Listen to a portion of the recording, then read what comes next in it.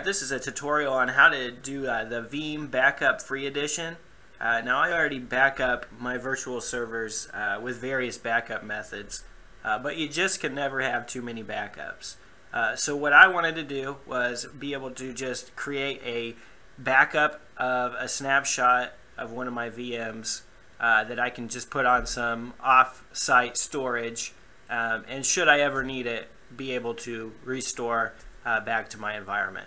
And I found that the Veeam Backup Free Edition is perfect for this. So what you want to do is go to their website and you'll download the free download.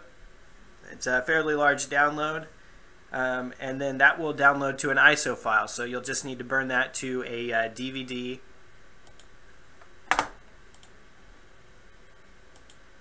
And once you burn it to the DVD, your file structure will look like this. You'll just run the setup, and it will be a fairly long setup process, as it is quite a large file. But anyway, once you've got it installed, you'll want to launch the Veeam Backup and Replication Center, and I just signed on using my network credentials.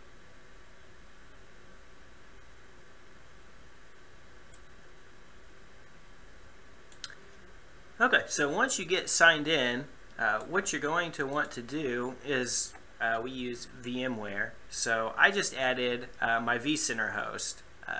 So I just went into here and I did add server, and I input the IP address of our vCenter host. And after a little bit of time of doing that, eventually all of my machines populated here. So now I'm basically set up and I can create my backup that I want. So for this instance, what I'll do is I will right click on the one that I want to back up, and you can do I just go to the C backup folders.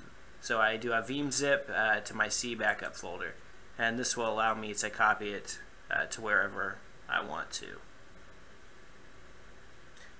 So the backup has started, and it will take a little while for this because these files can be fairly large considering it's a full virtual server. So you'll just let this run until completion. And then once this is finished, I'll start the video on how to restore the file. Okay, my backup finally completed. It looks like it took just a little bit over 2 hours for that to successfully complete. So now let's go ahead and talk about a restore. This is a server right here, this one called CAD image, that I backed up previously, just like I did the last one. But because my last one is a production one, I'm not going to delete that, but I will delete this one. So I'm just going to go in here and do a delete from disk. And just to make sure, we'll even go into the data store that it is on. And let's go ahead and open this up here. Okay, so it is deleted from my data store. Okay, so now let's go ahead and we'll open back up the Veeam software here. While that's opening up, we'll go ahead and we'll see how much that compressed that file down to that we just backed up. So originally it was about 100 gigs or so, and okay, so we got down to about 25 gigs, so pretty good compression right there. Alright, so now I want to go in and I want to restore a server. So I'm going to go in to Home and then Restore. I'm going to browse to the backup file that I created, and it's right here. So we'll just go ahead and hit Open.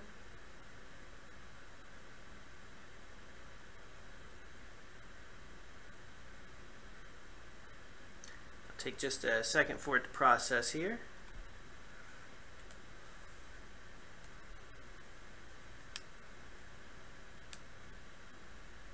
Okay, so then I'll just go ahead and click on it, hit Restore. It's going to ask me where I want to restore it, and I'm going to just go ahead and restore the entire VM, including the registration.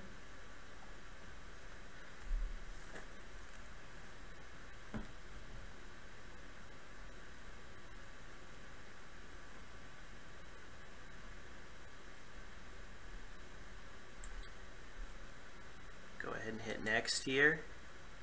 I'm going to restore it to its original location. If you wanted to restore it to a different location, you could do that as well. So I'll just go ahead and hit next here, and you can give it a reason if you want. So it's going to be a test restore. Next.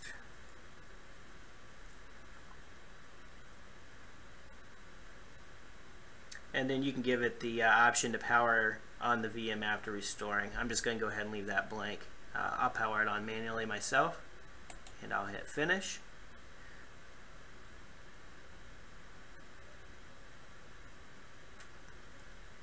And now it will go through the process of restoring that virtual server. Now this will take a good amount of time. I think it's probably going to be around 2 hours or so. So I'll just let that run, and I'll return once it's finished. Okay, so the restore finally finished, and you can see our machine is back here. Now we can just go in and power it back on. Open the console, and we can see everything is coming back up. So that's all there is to the restore.